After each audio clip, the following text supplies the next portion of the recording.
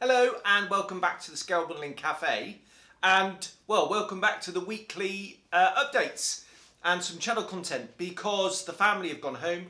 We all had a wonderful time here in Saudi. It's great when the family come out and visit. It was it was lovely, and I'll go back in a couple of weeks, just for a week. So it's a bit of a family fest at the moment. Anyway, so a few things to talk about then. Channel updates. What has gone on while I've been away is I put up a video on my thoughts on pre-shading. Not only is that pre-shading black over the panel lines, the kind of traditional, I suppose, but also a lighter colour in the centre of panels, and then I also talk about doing a black undercoat, marbling over the top, and all of that. So I offer my opinions on that. Did exactly what I intended to, which was great. I had quite a few comments on that, and we had quite a nice discussion. So that was really good. So thank you for that. Pre-shade. What am I doing? I'm reading the list here. The F4. So I put up a new style of video for me. It's a compilation of all the videos in a particular series. So the first one I did was the Zukimura F4 Phantom. Edited the whole lot together over some music, no narration, no captions, nothing like that, so you can just sit back, listen to some nice music and watch the process from start to finish. And at the end is a montage of some high-res photos, both in progress, not too many of those, so I don't make it too long, and some of the final ones. That seems to have been quite popular, so I'm going to do some more of those. I'm going to go back into the back catalogue and I'll stitch them together. Maybe I'll do that in a few weeks' time when I'm at home for a week and I've got a bit of time on my hands. And yeah, I'm thinking of doing the Armour Hobby Key 84 first, and then we'll just have a look in the back catalogue, and hopefully I'll bring those to you. They seem to be relatively popular. The ongoing project then, so part 3 of the H75N from Clearprop in 48 scale. I haven't even started editing that. I'm going to try and do that. I've got a short weekend this weekend, which is with lots of stuff going on at work, which I shan't bore you with, but suffice to say, we are working balls out and we are all exhausted. Anyway, enough of that. So the actual editing time and all that kind of stuff has been really compressed, especially with the family being here as well. I'm just going to do my best. So I'm not going to promise a video every week. I'm just going to, when I can get it done, I'll get it done and I get it out to you. So that's part 3. That's going to deal with the construction of the airframe. And although it's a beautiful kit, I hit a few issues which were all my fault. Nothing to do with the kit. Project update then. The current on the bench is this. The Armour Hobby Hurricane. Now, I say on the bench currently. I haven't started it yet. And I'm probably not going to start it this week. The main thing with this for me is massive procrastination about what scheme am I going to do it in. I don't want to do one from the box. I originally thought I wanted to do an 87 Squadron Dieppe aeroplane, but I've done a whole load of research over that those colour schemes, and they were crudely brush painted in the field, and I don't think that will, if I try to do that authentically, for me, I just don't want that start to finish on a model. So I'm not going to do that. I've done so much research on Intruder Hurricanes, it's untrue. What I may do is I may do an 87 Squadron Hurricane that's been repainted. So it appears what probably happened is, so pre-Dieppe, they were all black. For Dieppe, they had a because they were used in daylight operations during Dieppe and sort of dawn dusk, they had a field applied dark green and mixed grey camouflage over the top. The whole squadron was done overnight, the night before, and it was really crude. And there's some great photos of bits flaking off and all the rest of it. I think Jen from Genesis Modelcraft Designs Modelcraft. Sorry, Jen, for getting your channel name wrong. and the wrong way around. She's just put up part 2 of her video where she's done an 87 Squadron Hurricane in those markings, and she's replicated the brush strokes. She's pulled it off very successfully. But it doesn't really appeal to me, to be honest, anymore. It did do, but I've kind of drifted away from it. It appears that those aeroplanes probably were repainted after Dieppe in slow time with dark green ocean grey upper surfaces and a lot more neat. Probably. It's also likely that the codes were later changed to the dull red. So I'm thinking maybe do an 87 Squadron in dark green ocean grey in the proper pattern, and a lot neater, and then I can weather that down. That's one idea. The other idea is I could do a 1 Squadron aeroplane, because the same happened to them. And there are photos of dark green ocean grey with red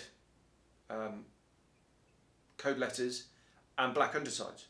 I could do that. They were then later painted with medium sea grey underneath, and definitely the photos of 1 Squadron and 3 Squadron aeroplanes in day fighter camouflage that have clearly been painted over the black, and the black is coming through underneath. I thought about doing that as well, but again, yeah, I'm not sure. And I really wanted to do one with the black undersides with the drop tanks on. But there seems to be so much confusion over the markings, and I don't want to do a scruffy field painted one from 87 Squadron. So I'm really very close to going off the whole idea of a Night Intruder aeroplane. I don't want an all over black one to do that, because that's been done to death now. I'm toying with the idea of doing a tropical one, just going completely off piste and doing a tropical one, because all the bits are in the box.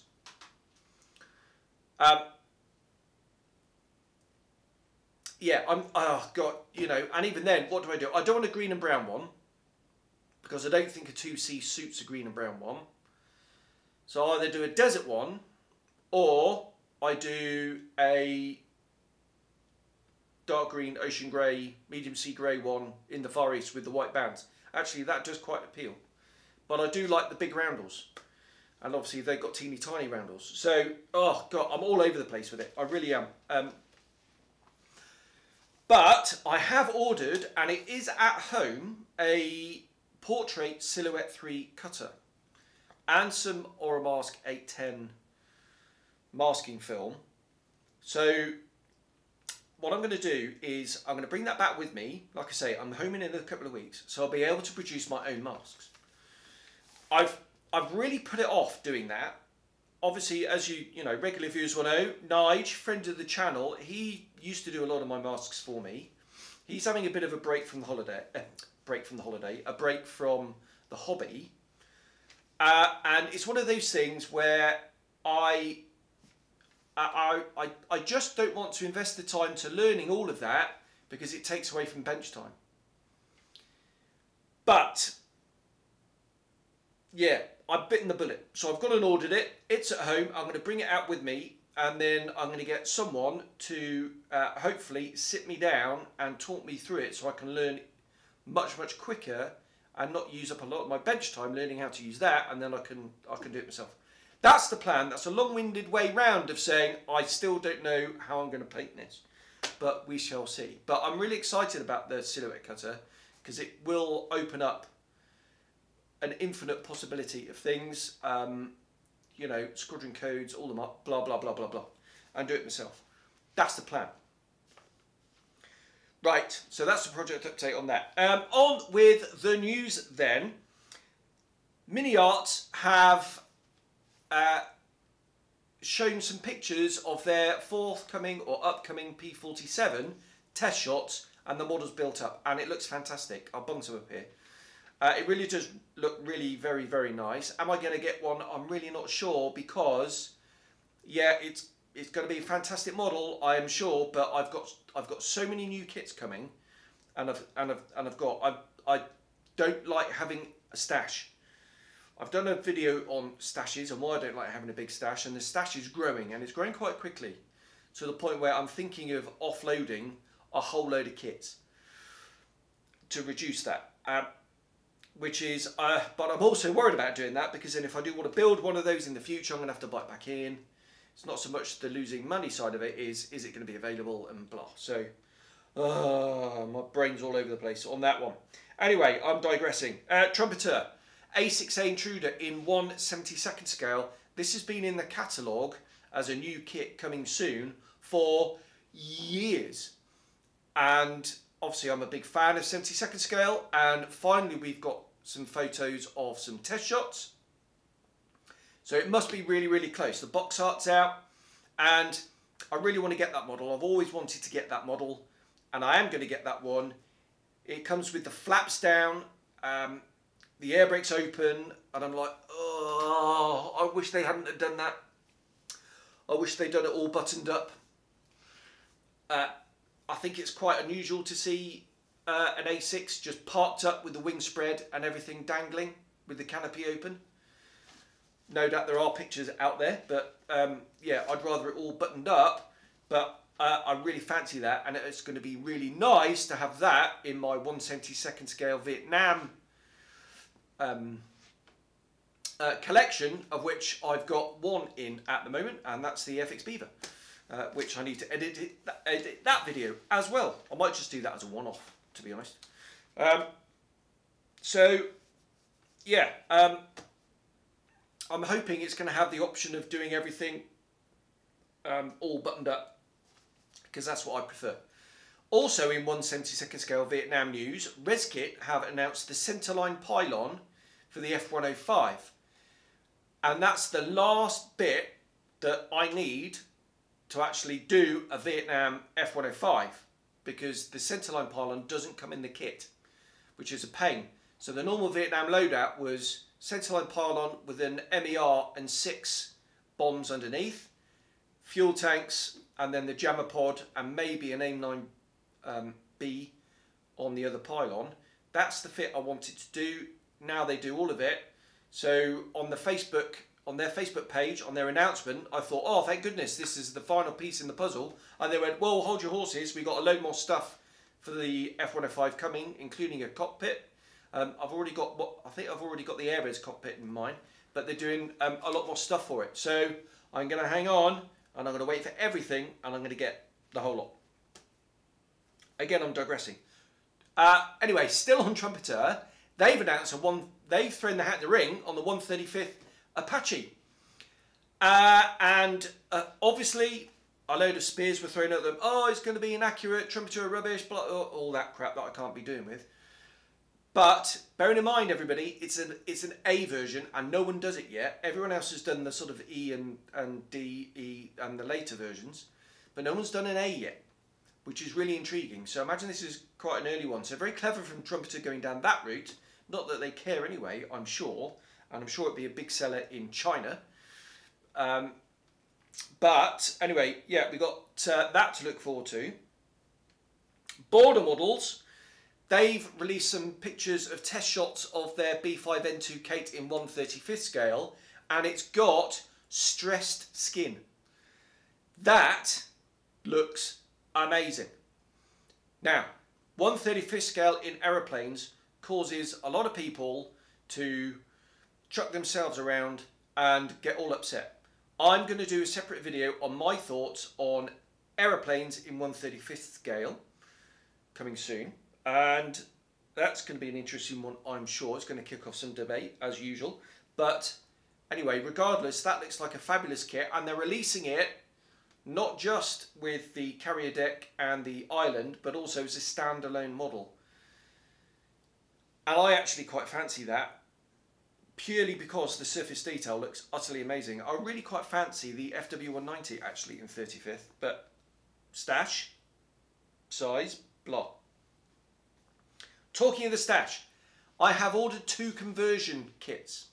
The first one is the Mulberry HA112 K1 Bouchon. So it's a conversion kit for the ME109 G to convert it into the first Spanish version. And I really like this version because the nose is a lot more streamlined than the later version of the Bouchon, the classic one that you see in the Battle of Britain film and all the rest of it. And yeah, I'm really looking forward to that. I was going to get it in 72nd scale, but actually I've gone for the 48th scale because I do have the Eduard ME109 G, I think it's a G2 I've got in the stash, and it'll work really well with that. So I've gone out and bought that one, and I'm actually quite excited about that because that's going to be quite an unusual looking model. The other one is I won the Laminar Flow lottery, as it were, Laminar Flow Designs, and I managed to get a hold of a Spitfire Mark 14 conversion in 32nd scale for the Tamiya kit. I've ordered the Tamiya Mark 8 because it comes with a retractable tail wheel and the wing fuel tanks, so it's going to be an easier job of a conversion. And I went for the Razorback version. I nearly went for the Bubble version because I really quite fancy doing at some stage a Mark 18 in 208 Squadron, one of my old squadrons when I was in flying training. 208 Squadron in the slate grey, dark earth markings that had some Nicky Nacky Noo in Palestine / Israel blah, and I think that would look like a really neat model as well. But it's very expensive and I had to kind of nail my colours to the mast, so I've gone for the Mark 14 Razorback. And I'm really excited about doing that. What I will be doing is I will be ordering a whole load of Barracuda goodies to go with that as well. And I want that to be a really special project, and that will be come to the channel at some stage, as well as the Mulberry Bouchon. Talking of Mulberry Bouchons, I've also ordered something else. I've ordered an AZ Models Bouchon, the classic Bouchon. I can't remember the designation now, the one with the big chin. The 109, and I've done that in 72nd scale because out here I have the Tamiya ME109 G6 kit, and what I want to do is convert that into a Bouchon. I've got the Avia S199 in 72nd scale, and I think it'll look quite nice alongside those as a bit of a kind of weird 109 type conversion thing in 72nd scale. What I should have done really is got the Mulberry in 72nd scale as well and have them all kind of lined up in a little collection. But I do quite fancy that in 48th, if I'm honest. There we are. So an awful lot going on the channel, actually. A bit of a spending splurge, but some really interesting stuff coming to the channel in due course. What I've also done is I've ordered a couple of resin seats for my Tamiya Tomcat because I need to get on with that as well. I want to get that done before I come home at Christmas. So it's an incredibly busy time. So what I'm going to do is, I was going to stop waffling then. I've also got a couple of other purchases that I bought this afternoon at Jarir Bookstore, which is a little bit like W.H. Smith's and PC World all wrapped into one. It's a brilliant shop. I bought this. It's a knife set. And some really cool blades in here actually. There's a standard blades obviously, but there's a chisel type blade, there's a scribing type thing, and there's also this weird sort of curved thing, which I thought would be really good for scribing, you know, in really tight corners, wing roots, that kind of thing. So I went out and bought that. That was cheap. That was about £5. In fact, anyway, it's on the back, 25 SAR, about £5. Brilliant. I also bought this pen. It's a red, not a calligraphy pen, but a red sort of, and it's not a felt tip pen, you know sort of mean, like a draftsman's pen in red, because that is going to be really cool for doing round the edges of doors on US Navy aeroplanes. So I bought that as well. Oh, that was a long one, wasn't it? What's the camera say? Almost 20 minutes. In fact, one hack.